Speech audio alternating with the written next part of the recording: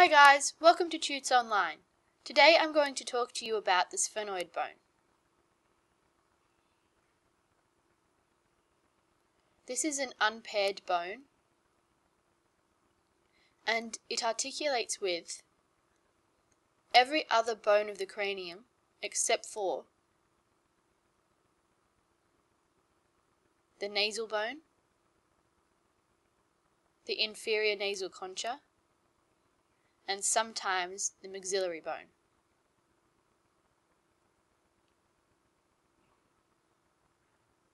It can be confused with the temporal bone, the parietal bone, the occipital bone, or the frontal bone. I'm going to draw a composite picture of the sphenoid bone in order to reveal its most common features.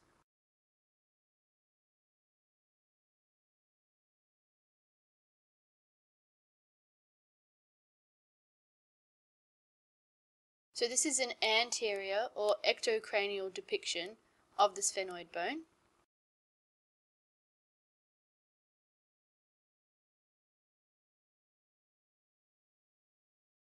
Here and here is what is referred to as the greater wing of the sphenoid.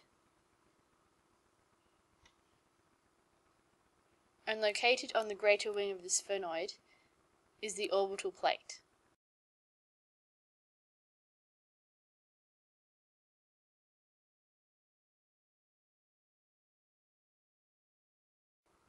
We also have the sphenoidal crest in the midline.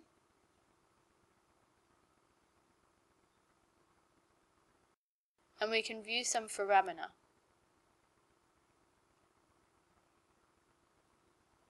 We can see foramen ovale and also foramen spinosum.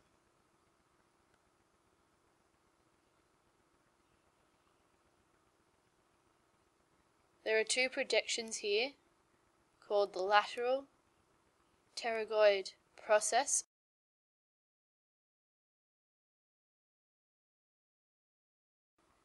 and the medial pterygoid process.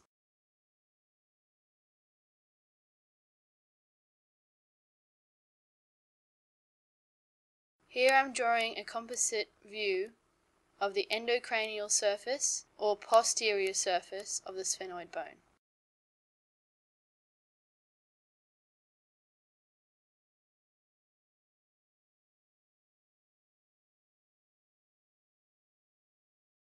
So just as there was a greater wing, there's also a lesser wing of the sphenoid bone.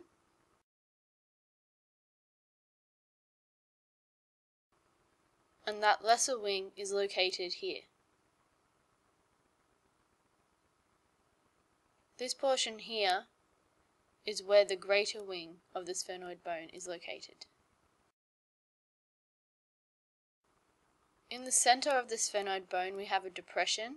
This is where the pituitary gland of the brain sits, and it is bounded by processes. The anterior ones are called anterior clinoid processes. The depression is referred to as the sella tussica, and the posterior processes which bound this area are called the posterior clinoid processes.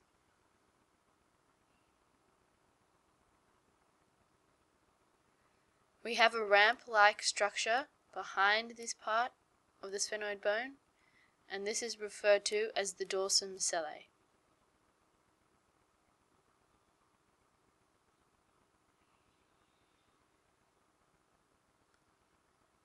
Just underneath the lesser wing of the sphenoid we can see foramen rotundum, which we could not see on the ectocranial/anterior surface of the sphenoid bone. We can also see our other two foramen, foramen ovale and foramen spinosum.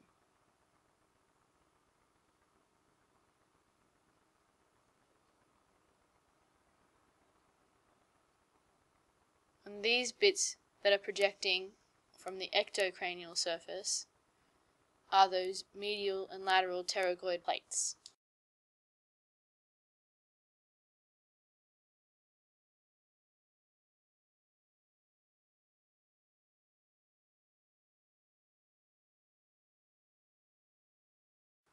And that about wraps it up for the sphenoid bone. Thanks for watching, guys. I hope you enjoyed it. If you have any questions, please feel free to comment. Make sure you visit our website or subscribe if you want to learn more about forensic anatomy. Thanks, and I'll see you soon.